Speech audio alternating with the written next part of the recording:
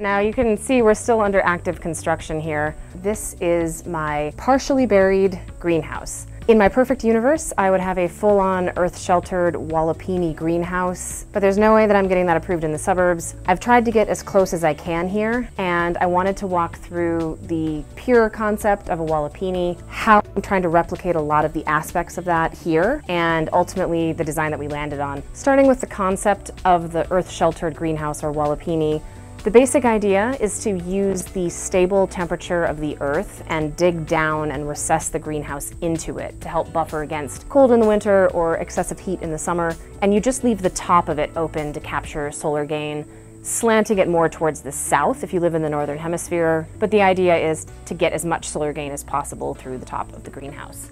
Improving the design more is to add thermal mass along the wall opposite the direction of the sun to take that heat in the winter and slowly release it at night and prevent freezing conditions in the greenhouse. You would typically place grow beds in front of that thermal mass so that they get plenty of solar gain, and that is accessed by a pathway along the edge that's going to get the least amount of sunshine.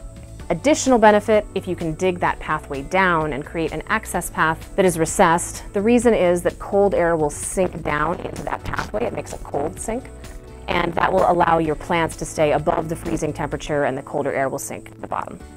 I love Walipinis. I love the design and the simplicity of it. I would absolutely love to put one on this property, but I can't even get a permit for a garden shed here. There's no way I'm getting a Walipini. I have done the next best thing, working with what I've got. This is connected straight from my basement, eventually, when this is a proper door next to me instead of a big sheet of plywood. That set the height of the floor here.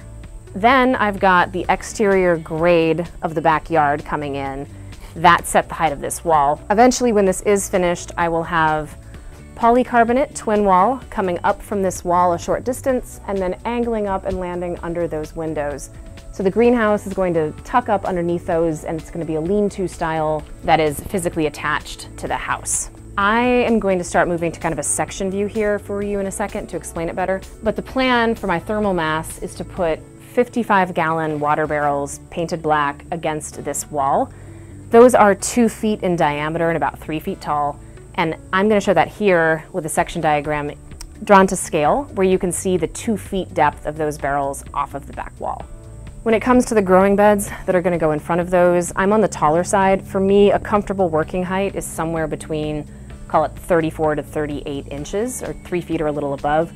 And I'm going to assume that that's going to be the height of the growing beds as I'm laying this out. That just leaves me with the solar angles and designing my shading to maximize the solar gain when I want it and to minimize it when I don't. Most tutorials will tell you to look at the angle of the sun at noon on the shortest day of the year. I have a slightly different approach that I prefer, which is not to try and maximize daylight on the shortest day, but to maximize daylight and solar gain on the coldest time of the year when you really need the heat. And I've got a graph here of my average temperatures over the year by month, and you can see that my coldest month is January. I really need the heat then, and so my plan is to focus on the middle of that, or January 15th, and try and design to maximize solar gain on that particular day. I looked up the angle of the sun at noon on January 15th at my location, and I have put a link in the description below to the site that I used to do this. For me, the sun will be at about 30 degrees above the horizon on January 15th. Now I've gone to a section diagram here and I've overlaid that sun angle with the green arrow, and you can see that even with this 4-foot tall wall here on the south edge, the sun still will get in almost all the way to the very back of the space, and barrels along this north wall should receive full sunlight. Now, the other function of thermal mass is to help keep the space cool when it's too hot outside. So if those barrels never get hit with direct sun when it's hot, they will stay cool and they can absorb excess heat from the air. I need to start cooling the space really when it starts getting to about 80 degrees outside. That happens on average from, call it, early June until about late July. And so I picked June 15th as the day that I was going to design around to try and make sure I got shade on that thermal mass. Going to that same site, the sun is going to be about twice as high in the sky, so 63 degrees above the horizon on June 15th. And I've drawn that in here with the orange arrow. You can see that on June 15th, this 4-foot wall basically casts no shade. The sun is really high in the sky. If I want to avoid the barrels in the back having sun on them, I've drawn a parallel orange arrow here showing where it would have to land so that it misses those barrels, and then consequently the shading device along the roof that would allow me to cast that shade. Now I want to put up this shading material on the inside of the roof once and leave it there. I don't want to fuss around with it every month or every season. So I need to understand what happens to the interior of this greenhouse on January 15th if I put the shading where I just drew it. Going back to the green arrows, you can see that with that solar shading on the roof, I end up with less sun getting into the interior naturally on January 15th, but I still have a good section from about 2 feet above the floor and then about 70 inches above that where I will have full sun coming in and hitting the back wall, and that becomes the logical place to put my water barrels. Good thing about that, with the barrels being 3 feet tall, is that if I stack them 2 barrels high and put the bottom barrel 2 feet above the floor, I should really be able to capture the entire section of this wall that's going to benefit from that solar gain in January. Last note on the shading, because I don't need the barrels to go all the way to the ground and they're going to be lifted up 2 feet, I don't have to cast quite as much shade in here. I've drawn a parallel arrow here. You can see the dashed kind of paler orange arrow is my original angle with the sun shading. Now, with the barrels being a little higher off the ground, I've shown with the solid orange arrow scooted over a little bit here, where I can now put shading and still not hit the barrels in June. That allows me to have a slightly shorter shading device, which is nice, and I end up, in my case, measured it off at scale at 68 inches or 5 feet 8 inches of shading that I'm going to apply from the top, kind of coming down on the roof.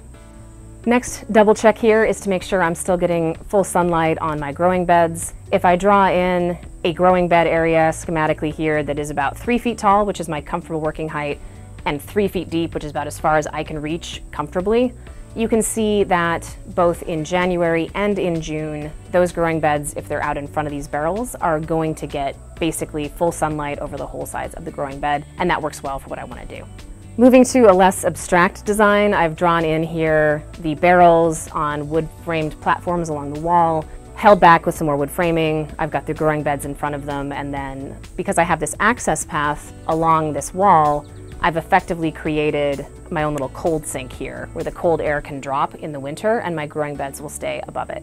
Doing a side-by-side comparison here of the original Walipini concept and then an abstract version of what I've just designed, you can see we've really replicated all of the key elements. The glazing is mostly above. We are sheltered partially on both sides. I've got thermal mass in full shade when I need it and in full sun when I need it along the back wall, growing beds that are getting full light, and a cold sink in the form of this lowered pathway. All in all, I think this design, although it's not a pure Walipini, it works in the suburbs and it achieves a lot of the same benefits. Those are the basics of how I walked through my shading, my thermal mass, and my growing area for a recessed Walipini-style lean-to greenhouse in the suburbs. I hope the logic was helpful. I'm sure I didn't touch on something. If you have questions, please leave them below and I will do my best to respond to them. Otherwise, if you have tried anything similar, please share. I'd love to know how it went. Until next time, I hope that was helpful. Thanks.